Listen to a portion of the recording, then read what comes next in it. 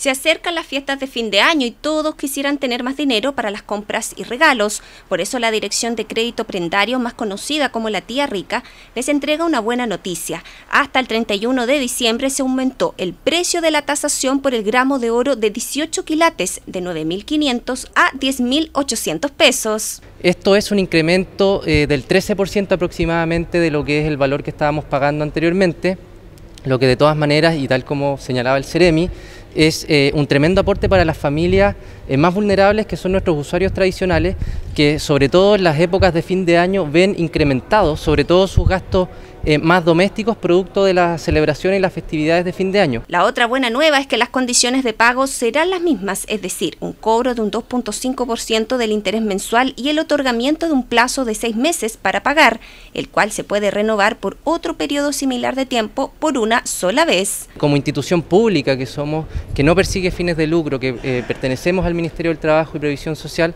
lo que queremos hacer es ponernos a disposición de la gente que nos necesita, gente que si no fuera por DICREP no tendría acceso, digamos, a financiamiento alguno, o que bien nos utiliza como un complemento para sus otras alternativas de financiamiento. Para acceder a un crédito de la Tía Rica, la persona debe ser mayor de 18 años, presentar su carnet de identidad y la especie que dejará en garantía.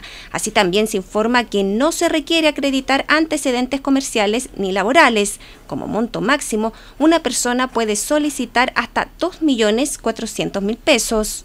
Permite, en definitiva, a muchas familias de nuestra región poder obtener un crédito, un préstamo social, en donde estas familias y estas personas no tienen la oportunidad de poder acudir a la banca tradicional.